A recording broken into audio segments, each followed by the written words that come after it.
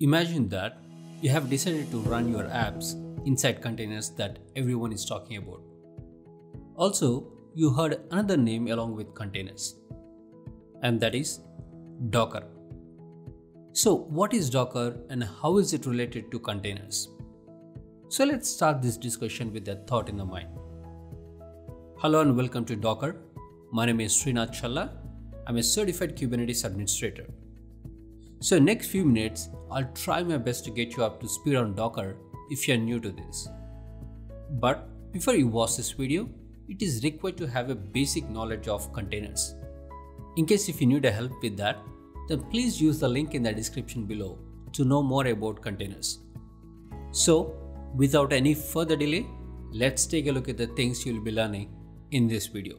There are 6 primary things that we'll be learning as part of this. First, we'll discuss about what is Docker. Then we'll discuss about what Docker does. Then we'll discuss about where does Docker Container Engine sits in the infrastructure stack. Then we'll look at the Docker Hub. After that, we'll discuss about the Docker project. And finally, we will end this video with some questions that leads to our next topics. And with that, let's get started with our first thing in this video, and that is, what is Docker? So, what is Docker? If I say it is a company based out of SFO, then some of you might get surprised. Because Docker is known as container and container is known as Docker to the majority part of outside world. So, Docker is a company which is built on top of container technology. And this is a company which made containers more popular. Well, containers were there before Docker, but it came into the mainstream and became popular only after Docker container came into the public. And next, the picture you are seeing here is Solomon Hykes. He is the founder, brain, and current CTO of Docker Inc. As of this recording, is looking for a replacement for his position. Before Docker, he founded another company called .cloud. The plan of .cloud company was to build developer platform on top of Amazon Web Services. But things didn't work as planned. So while they were developing developer platform on Amazon Web Services, they were using some kind of in-house container technology which they developed. On one fine day, he changed his mind and his focus from .cloud to container technology. And that container technology today is called as Docker.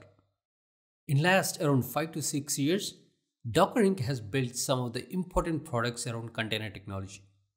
And some of them are Docker Swarm, Docker Hub, and Docker Data Center.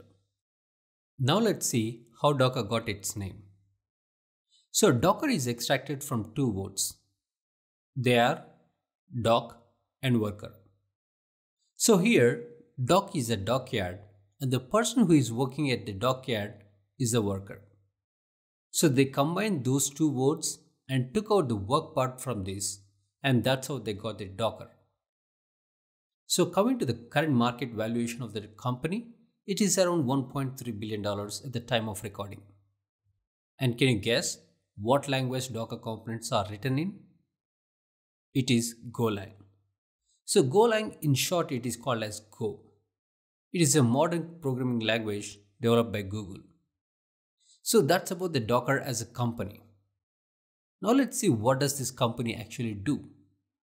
So if you look at the tagline of Docker, it is build, ship, and run distributed apps across anywhere. Let's take a closer look at what this build, ship, and run does. First, let's start talking about build phase. So during build phase, typically developer will write the code and test the application on his or her laptop. Once the application is ready, now developer will package all the application code, configuration, and all other required components of that app, and this package is called as Docker image. So Docker image is the output of build phase. Once you have the Docker image ready, then you can share this with your team or you can deploy anywhere. Most importantly, you can expect to run your application without any much surprises wherever you run. So once you're done with build phase, next comes the ship. Docker provides a platform to share images, and that is called as Docker Hub. It is something like Google Drive, where you upload your files, pictures and videos, and you can share with your family and friends. Similarly, Docker Hub has the similar concept. You can upload Docker images to Docker Hub, then you can share with your colleagues and other people around the globe based on your preferences. So besides Docker Hub, there is another platform called Docker Store.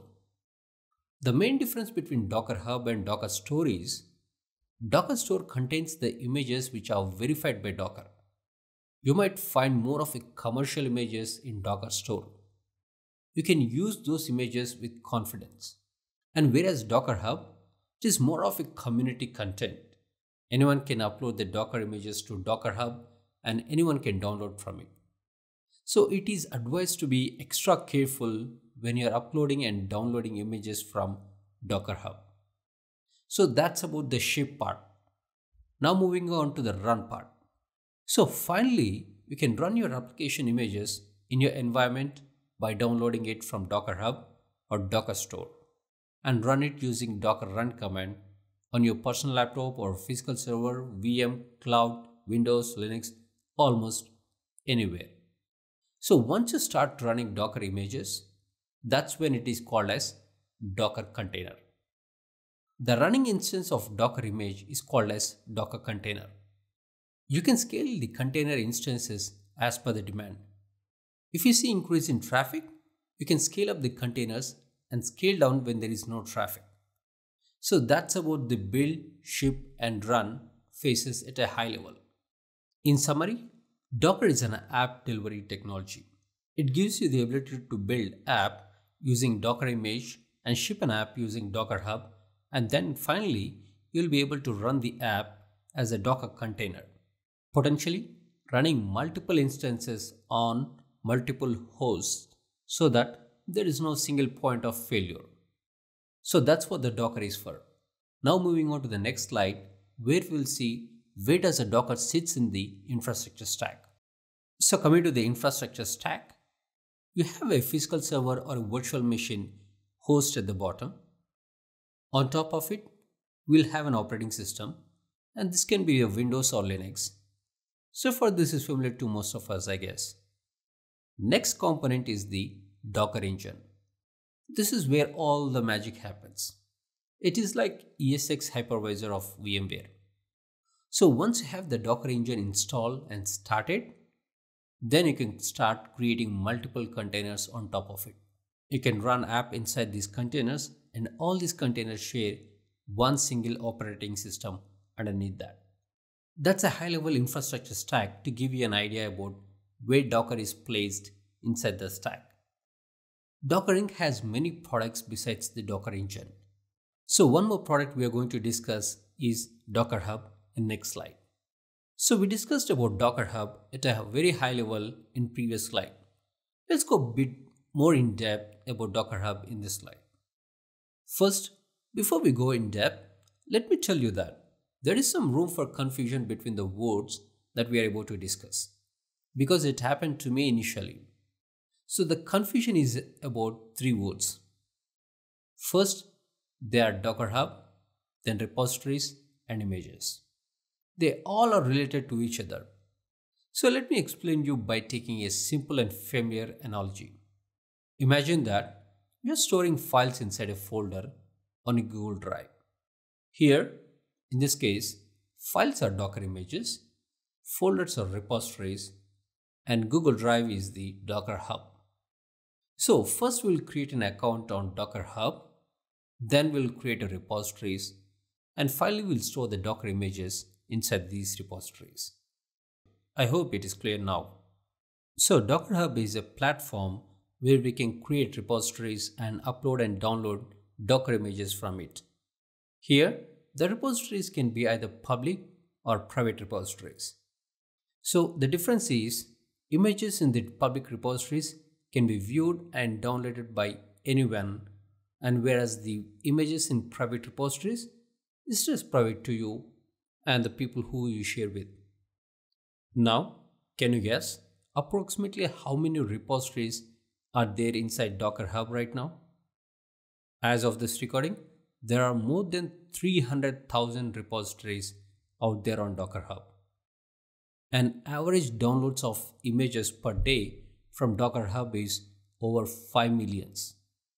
That is 5 million downloads per day. And it is almost 2 billion Docker image downloads per year from Docker Hub. So that's how big and popular Docker Hub is. Next, we'll see the Docker project, the technology behind the Docker containers in the next slide. So, what is Docker project? It is an open source project of Docker Inc. Docker project belongs to the community. Anyone can look at the code and download the Docker code and make changes to it. It is free and public, not like other software products. So if you look at the history of software products and its releases, I'm talking around the time of Windows 97 and XP. So there used to be the time where all the code was all proprietary and top secret and hidden. Even release cycles of these kind of old products are often kept under secret. So that's the history. And fast forward to current days, if you look at the major products like Docker and Kubernetes are all open source products, which are majorly driven by community. Specifically, talking about Docker, everything is done out in the open for everyone to see and everyone to contribute to. As of this recording, it is only around 4 to 5 years, but it nearly has a 50,000 commits and around 3,000 contributors who are contributing to Docker project around the globe on GitHub. So there must be a question in your mind now. How is the Docker Inc., which is about $1.3 billion company, related to this Docker project? Well, Docker project and Docker Inc. are not at all the same. Docker Inc. is a company, whereas a Docker project is a community-driven open source project.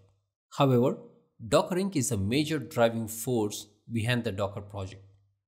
Docker Inc. makes money by selling commercial products around container technology. So that's about the open source Docker project at a high level. So far we have discussed all nice things about container and Docker, but there are some serious questions around using it. So some of them are, do you know at an average Google runs around 2 billion containers per week? So how do you create and manage all these containers at such large scale? How do all these containers connect and communicate? How do you scale these containers as per the traffic demands? And so on. All these questions are addressed in the next upcoming topic, which is container orchestration engine.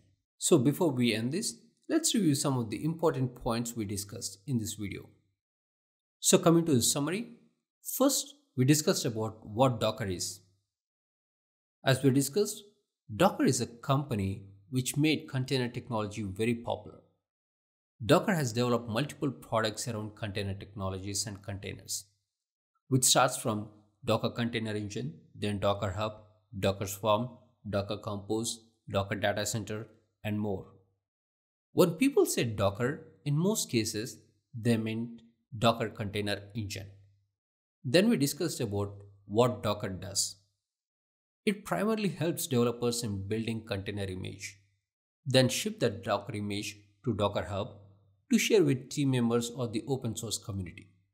So when you're ready to deploy a containerized app in your environment, then you can download that Docker image from Docker Hub and run it.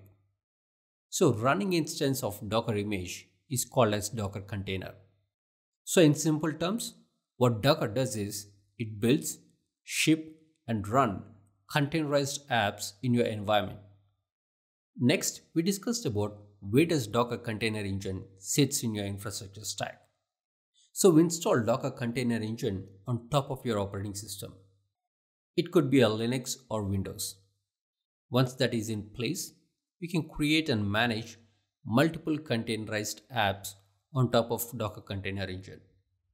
Then we discussed about Docker Hub, the place where you upload and download your Docker images. It is just like a dockyard for ships.